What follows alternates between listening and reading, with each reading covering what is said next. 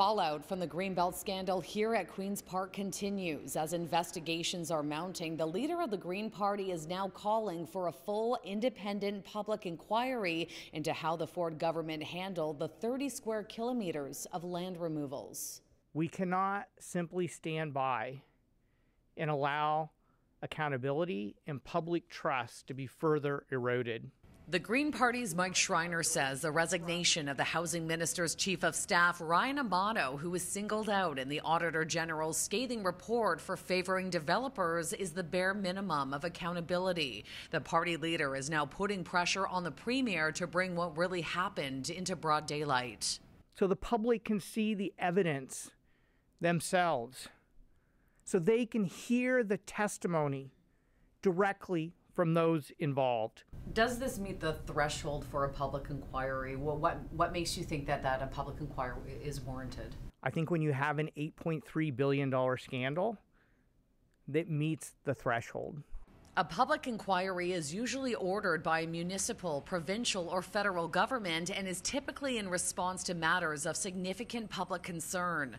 One of the biggest public inquiries in Ontario was for the Walkerton contaminated water crisis about 20 years ago that saw 2,300 people fall ill and 7 die. The most recent high-profile inquiry involves the federal government's use of the Emergencies Act during the Freedom Convoy protests in Ottawa.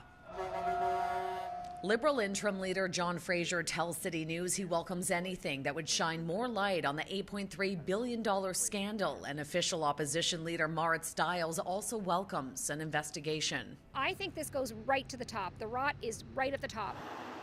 The explosive report that came out 2 weeks ago found 92% of the lands removed from the greenbelt were a direct result of the developer's suggestions to Ryan Amato. The premier continues to deny any developers were favored and has publicly stood by Housing Minister Steve Clark and is now former chief of staff.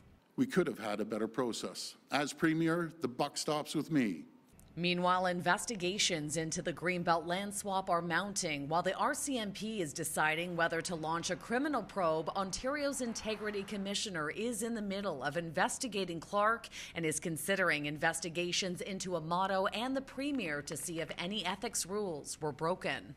The Auditor General's report answered some questions, but it actually raised even more questions. Now, for an inquiry to happen, the Ford government would essentially have to call it. We asked the Premier's office if that's even a consideration. They said no, that's not surprising. But a legal expert does tell me that sometimes if there is enough outrage and enough public pressure, governments have no choice but to show they're being as transparent as possible. At Queen's Park, Shauna Hunt, City News.